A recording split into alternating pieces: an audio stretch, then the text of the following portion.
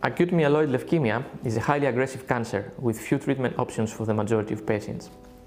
Predicting early responders to novel signaling targeted therapies holds a great promise to improve the chances of successful recovery. In our project, we are collecting longitudinal data from Canadian, Dutch and Norwegian biobanks, and we develop a translational approach to provide tailored treatments for acute myeloid leukemia. Single-cell technologies are used to map the clonal architecture of AML patients and to characterize the activation dynamics of signal transduction pathways. We apply machine learning together with mathematical modeling to develop a classification system for AML with single-cell resolution. The deployed models are used to provide tailored treatment options for individual patients with the ability to identify novel therapeutic targets. Our translational approach pushes forward a personalized medicine strategy. With our strategy, we promise to transform aggressive leukemia to a manageable disease.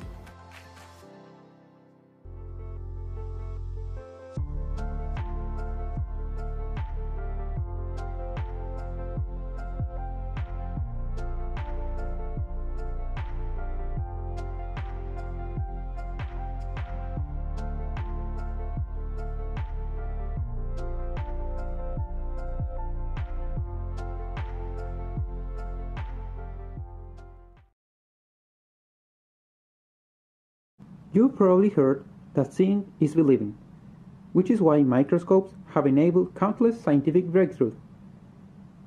And while the resolution of microscopes has improved greatly in recent years, the best of them still rely on fluorescent dyes, which can damage the cells that are being imaged. In the NanoRead project, we will exploit the complicated ways light is scattered within cells, which will allow us to build a new optical nanoscope that doesn't need any of those harmful dyes.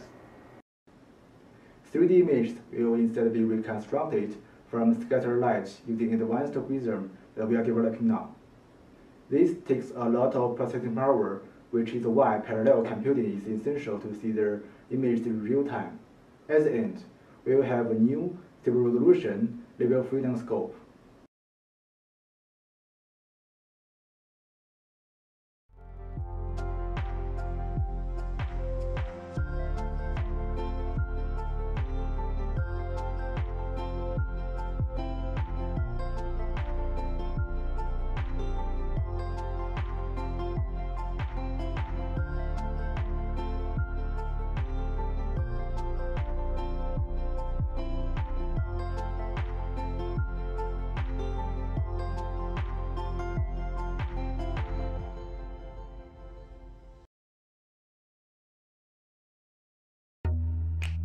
In the Biocement 2.0 project, we use bacteria that produce organic acids to dissolve calcium carbonate and bacteria performing ureolysis to induce formation of calcium carbonate crystals.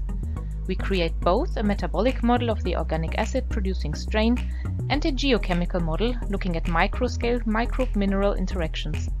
These modeling approaches are intended to help us make directed improvements during creation of bioconcrete. And here is how the process of creating bioconcrete bricks currently looks like. The core is formed by a brick vessel containing sand and the urease producing bacterial strain. In programmable process cycles, liquids like the calcium and the urea source are then pumped through the brick vessel, where ureolysis and subsequent calcium carbonate reprecipitation take place. Spent liquids are collected separately. After some time, the material solidifies. Like this, we are currently able to create bricks of 1/3 the size of a standard brick.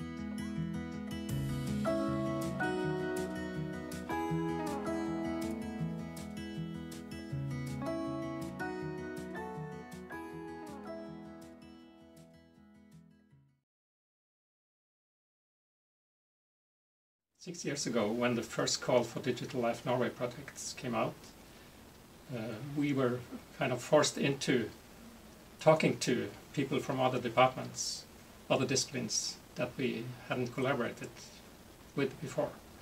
And so for the first time, environmental toxicologists and bioinformaticians and mathematicians started working together on the Atlantic cod in a systems toxicology perspective. We see that we have created a new and shared language within the project. We have produced a line of super PhD and master students who have been trained in a unique transdisciplinary way. We want to thank Digital Life Norway with giving us this opportunity, and we also want to thank this guy, more than 1,500 Atlantic cod, who has contributed to the project with providing their biological material.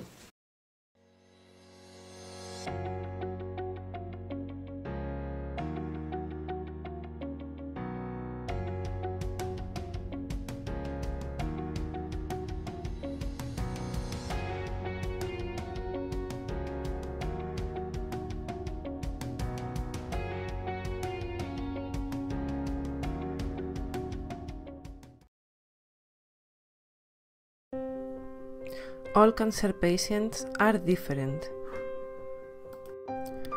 and thus cancer treatments may not always work for everyone. Each person needs a personalized treatment, and it's difficult to predict if it will be effective. In Pinpoint, we want to predict treatment efficacy.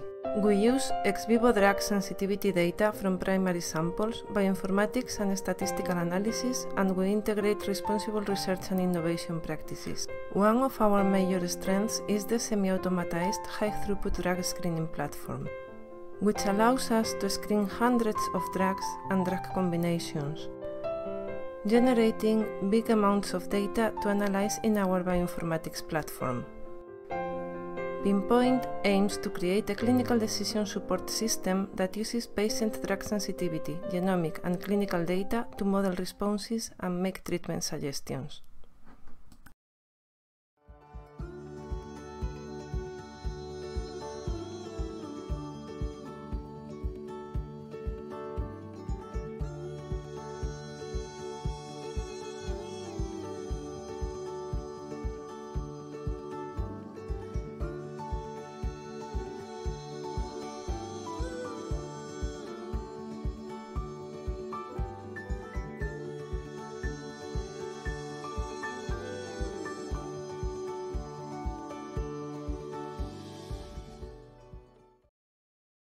In 2020, 2 scientists were awarded the Nobel Prize in Chemistry for the development of the CRISPR method for DNA editing. Many people emphasize the promising benefits of gene editing technologies for dealing with uncertainties for the future, such as food availability, pest control, and the impending effects of climate change. For example, scientists used CRISPR technology to genetically engineer rice with high levels of beta-carotene, and the consumption of golden rice has been approved in more than 5 countries. Even though CRISPR technology is increasingly used in the scientific community, the majority of European citizens have a skeptical attitude towards this technological breakthrough. So, what are the reasons for this skepticism?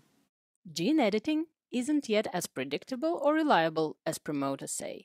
In 2019, there was a failed attempt to make a hornless cattle by Recombinetics company in Minnesota, where the gene-edited cows carried unintended DNA segments. Targeted gene editing using CRISPR is rooted in being accurate, but how accurate is it? In our project called EcoGene, we take a systematic approach to study the biological and socioeconomic aspects of CRISPR technology in aquaculture. In our lab, we're looking for off-target changes caused by CRISPR gene editing in Nile tilapia. To do this, we will first design guard RNA that is specific for the target gene and make a CRISPR gene editing construct. Then we will inject this construct into freshly fertilized eggs. Once the constructs have successfully edited the embryos, we can analyze the entire genome to not only determine the effect at the targeted site, but also how it has affected the whole fish. This way, we can better understand the collateral effect of CRISPR technology. We will also look at what can happen in following generations.